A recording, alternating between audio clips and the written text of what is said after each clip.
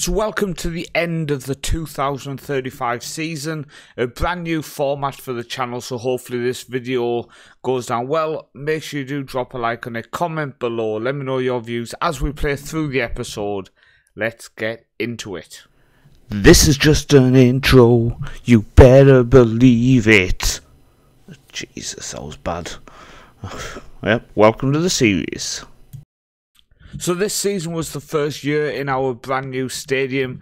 Still a bit disheartened that the stadium wasn't named after the manager, but the Egersund IK stadium, I think the picture I've gone with suits really well. This is from an AI generator, and yeah, I think it's a solid looking picture. It does suit how it would look. I mean, there's no mountains like that near the stadium in Egersund, but we'll go with it. I see here it can be expanded up to 16,500 as well, so we would take that without a shadow of a doubt. So as we look to recap how the season has gone, we're going to start by looking at the league fixtures for the first half of the season. Then we will look at the summer transfers, then recap the second half of the season, going into a bit more detail in that. Now, in the next video, we will be doing a rankings update, which will take place in the summer of 2036, and for that, we will recap the whole European campaign, starting in the summer of 2035.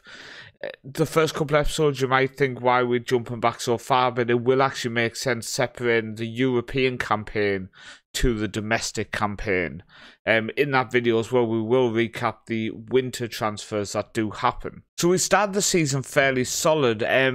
First month we picked up 10 points out of 12, beaten Sogndal, Junkeren, Molde before drawing at home to Vålerenga. But you can see 4 clean sheets in a row, and that was continued with 2 more clean sheets against Egersund and then Grorud, which saw us top of the league, and with a possible 16 points out of 18, I was delighted.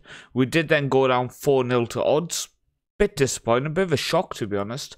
Bounced back with a victory over Viking, another clean sheet, but we then did lose to Strømsgodset, and we were slipping up regularly in games where we should be winning at this point, and I was getting a bit annoyed for the last couple of years with this situation. June went well with 7 points out of possible 9. Stabæk and Berdeglimt victories. A 0-0 against Lillestrøm, but as you can see, that means in the first 3 months of the season we did only concede in 2 games, so I was fairly pleased with how that was going. And going into July, when the transfer window was open, I definitely was thinking positive about how we were doing. So the first signing we picked up in the summer window was from Generation Foot, where Samara came from. Papis Gomez comes in on a free transfer, 19 years old, capped by Senegal since he joined us, and a very solid player. Playing for our youth team this season, seeing how he's going to develop, but I do have hope he could be a very solid player. Now, coming in on a free transfer, recommended by our scouting team, is Sebastian Fagundes. And he's nowhere near as good as I hoped. He really can't pass a ball or anything, but maybe there's a chance to turn around a bit of a decent profit on him. Paid 0, valued at 400k, so keep an eye on him and see if we can cash in on him. Runa Gullerud comes in from Strømsgodset for £75,000. He did fairly well for their B team, did well for their youth team as well, topped some stats last season in the under-19 league, so we decided to take a punt on him.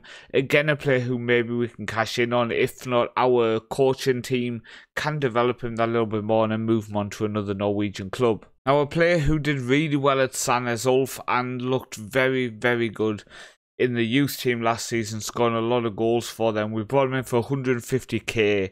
Daniel Ascot. I'm coming in from a local side in Sandnes Ulf. I think it was nice to try to bring in players from local teams, and he looks very solid.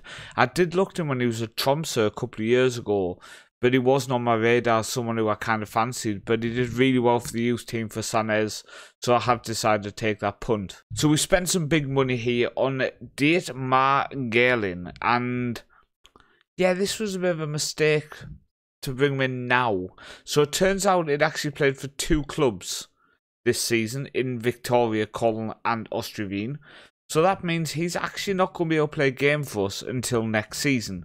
We're coming in for 7.5 million and being given a good few months to learn the language is Dietmar Gerlin. And he looks a very, very solid central defender. 7.5 million is a bit steep, but he looks very all-rounded. Only 19, I think he could develop into a very, very good player.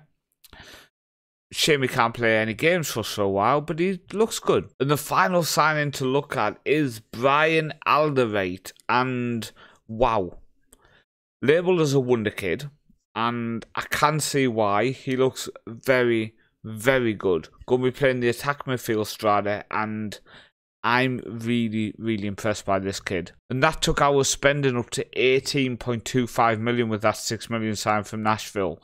But we did lose some players who I really didn't want to lose, but they moved on. So let's go through them, shall we? So the outs throughout this window. First off is Norway on loan at Pau. Wasn't really featuring forwards. 21 years old now. Been in the club for a few years. I do have hope he can come back and develop into something, but he's gone out on loan for this season. The next player who has left us, picked him up on a free transfer, was it? No, 130k we paid for him, for Nadinga. Only a couple of years ago now, if you remember. But after a couple of loan spells, we ended up selling for 2.3 million plus 50% of next sale. And I think that's an absolute bargain to move him on for that. Bargain? No, a steal. Not a bargain. If anything, the complete opposite. I feel like I robbed them blind. But 2.3 million that rises to. Ascot I sent back on loan to San Ulf, who we signed him from. Joey Bastians. This is upsetting. So Joey has left us for 5 million after being with the club for 7 years. He just kept complaining, and the problem was a lot of other players came to me and said they didn't understand why I was holding him against his will. So we've ended up having to let him go. 5 million is an absolute steal for them. Maybe we look at bringing him back in the future because he is so versatile. But for now, he has gone off to play in France. The next player for 8 million rising 9.5 is our young central defender right back in Jorgle. I'm glad I've sold him. I'm glad I've sold him. 37 games he played for us, signed from Viking Stavanger. We signed for 3.5, sold him for rising to 9.5. I think that is money well done. A young player went to Porto. There was nothing I could do. He was on a youth contract and he wouldn't agree to stick around. Now, this is a great bit of business. 38 games, only 9 goals from the shadow striker. Jotun has left us to go and play in Spain for Cordoba. And I just had to cash in on him. 5.5 million, I think, was well done. We made 1.5 million on him. He wasn't doing well for us. He just didn't perform how I needed him to. So we've ended up cashing in, getting these very high wages off the wage bill as well. Lindskog has gone to Marseille. Another situation where a youth contracted player was poached. Jules has gone to Yev on loan, and finally Leonardo Gonzalez, our young central defender. Now, he came as a fullback. I ended up retraining him when we moved to a back three, and he did really, really well. If I go to the history, you can see here when he finally played as a central defender, he got 7.16 average and did really, really well. Sold for 5 million, rising to 7 to PSV. I didn't want to sell him for so little, but again, rejected. Players come, why are you holding someone at the club who doesn't want to be there? We've ended up losing him. So if we go back to the competition, the schedule side, and look at how the rest of the season went. So in July, we had a bit of an up and down. 1 draw, 2 defeats, Rosenborg, Sogndal, victories against Schelsas and Junkeren. In August, we got 4 victories, beating Molde, Valerenga, Ålesund and Grorud. We then played odds and got a victory before losing a Viking. Strømsgodset, Stabæk and Berglimt all ended in victories. But a disappointing end to the season ended up costing us. Defeat to Lillestrøm before a draw to Brann, victory over Rosenborg 5-0 and a draw at home to Schelsas on the final day. Saw us finish in 2nd place, but we were a massive 13 points off odds. Now we finished 4 points clear of Sogndal, but odds won 24 of the 30 games, and I was blown away by this. Now, one of the things I do want to mention, if I go to the Club Vision supporter side, they were livid that we didn't challenge for the title. They were livid. Also upset, you can see here in terms of the board, that I didn't spend the original transfer budget. Well, I am sorry for not bankrupting the club. But yeah, so we came second. We qualified for the Champions League again. But the board, players, supporters are disappointed that we didn't challenge for the title, finishing 13 points off, but odds just had a season to remember. Now, in terms of how things have ended, then in a bit more detail for the league, average possession-wise, we came third at 55%.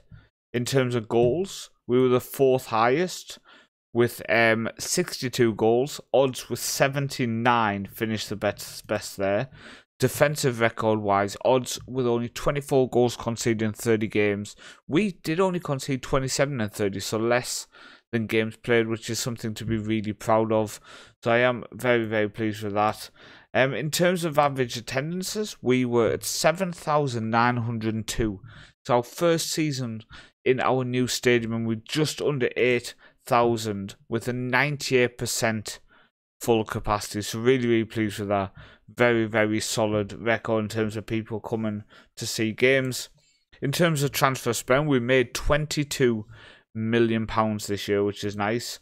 And how much are we spending? We are spending £9.12 million a season on wages at the minute, which is high, but still 10 million less than Mulder, which blows my mind, considering we've done well, racking up second places in a row now, considering how little we spend and compared to some of the other teams here.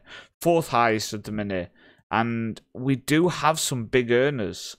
Our new attack midfielder from Nashville on 35k a week. You have Scholby from left back on 29k, Diaz on 28. So we do have some high earners in there. Yeah, we're still not spending that much.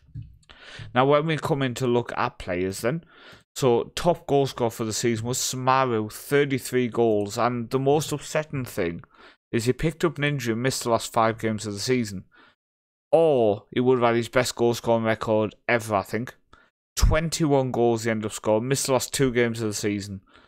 21 goals scored, his best ever was 21. Honestly think he would have got over that because he was in goal scoring form this year. Second highest was Diaz with 10, Duric with 8, Scholby with 7, Fossadal with 5. Now Fossadal, that might be a name you're looking at and thinking, Fossadal, I recognise that name. He came through the intake at the start of this season. He's played 17 games for us now, and he is our starting right wing back. Let me know what you think about him. This is probably the question of the episode. What do you think of Ge Fossadal? Because he looks insane. Like, when I look at him, I just get excited about the future of the club. So in terms of assists, Scholby did it. 18 assists. We spoke about last season, he was very poor. Last season he didn't perform how we would have hoped. Well, he stepped up. He stepped up with 16 assists in all competitions. I thought I said 18 on the other screen. That says 16 there. Yeah, it says 18 there. But when I go on here, it's only 16. I don't understand that. But if we go on to the FM Stag stats, for example, and go as we can go as a winger. Compare him as a winger. So dribbles per 90. 4.13 he's doing. Elite players do 4.69. Crosses completed 2.37. Well above elite. Sprints per 90, 24.9. Well above. Opposition key passes. All player key pass, 2.12. Well above elite. And expected assists per 90, 0.4, which again is above elite. If we go on fullback, so tackles per 90, 2.73, which is just below average. Interceptions, 3.61, above elite. Pressures, 2.91, in between average and elite. 2.37 for crosses per 90, well above elite. And progressive passes at a 3.52 is actually below poor. So where he's lacking is them progressive passes, but I love this and being able to actually investigate how my players are doing compared to others. So second top assist is Brian, I always call him, with 7 assists in his 16 starts. Samara picked up 6 as well, Brun with 5. But our team's looking really, really solid. They are looking really, really solid. Now, coming in next season, we have Galen who can come in as well. I have been training Thomas, our young Chilean central mid, as a libero, and he's doing okay. He's learning it fairly well. He's not played many games. When he has played, he's looked okay. So I've got to say I'm fairly pleased with him. Brun in centre mid this season has started to look a little bit better. How is he looking attribute-wise? Let's have a look. So open play key passes 1.51, in between average and elite. Progressive passes 6.78, so it's just below elite. 0.13 for assists, that's where he's lacking. He's lacking the assists, he's just above poor. Dribbles are 1.65, are in between average and elite, closer to average. Pass completion at 85%, that's poor. That's in between poor and average. So, you know, it's up and down in terms of how he's doing comparing. So looking at the rest of the Norwegian League quickly. Then we'll go into our youth teams. So Shelsas made in the playoffs. Grerud and Junker are guaranteed relegation. So up to the second tier, Kongsvinger are coming up along with Ullkisse. Going down are Ranheim, Fredrikstad and Sotra. Coming up from the third tier is going to be Stjørdals Blink. And going down is Flora, Ullern and Elverum. And from the third tier, second division, KFUM Oslo, who just got a draw in the top flight in real life. Fair play to them. Going down Sogndal B, Ålesund B, and Tiller. So fair play to some of them teams there. You see Viking's B team finishing mid-table. Wish our B team was in it. Right, so let's have a look at our under-19s then. So we finished in 4th place in the league this year. 26 games played, won 11, drew 12. We only lost 3 games, but we drew way too many games. And I think that was the biggest issue we had in terms of how players performed, who did the best, etc. I've got to give a special shout out to the likes of this Merle and Figueroa. He seemed to always pop up on my list. He doesn't look great, but 7 goals, 7 assists. He's had a decent season. Malau with 8 goals, 14 assists. He's also had a fairly decent, fairly solid season for the under-19s. And Egersund, 18 years old now. Next year will be his final year in the youth team. His final year to secure a contract to stay at the club. Picked up 14 goals and 11 assists in our youth team.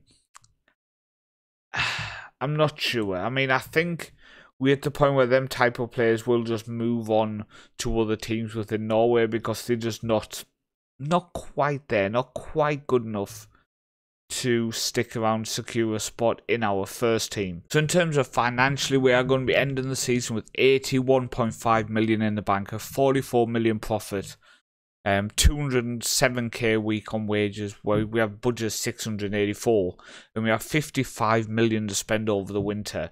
Will we spend it? I strongly doubt it, but we're in a very, very strong position, to be honest, and something I am very proud of, that we are building a very good financial backing to this club and giving us a chance to develop just a little bit more. I mean, we have our new stadium, which is something to be very, very proud of. And yeah, if we can get up to 16,500 and we're selling it out, we can only be delighted with that, can't we? So that is the end of the 2035 season. No, it's not. No, it's not. No, it's not. The cup. We forgot to talk about the cup. So the cup campaign started against Trevor Dalen, and we got a 3-0 victory. Durich, Lindskog and Dunsvik. We then came up against Brumunddal and got 2-0 victories. Samare and Rogda on the score sheet. Gelleråsen were next, and these are the type of teams we've slipped up against in the past with 3-1 victories. Samare with 2 and Fosserdal, our youngster, on the score sheet in this game. We then had probably the toughest game so far, in fact guaranteed toughest game so far against Rosenborg in the 4th round, and we went through on penalties.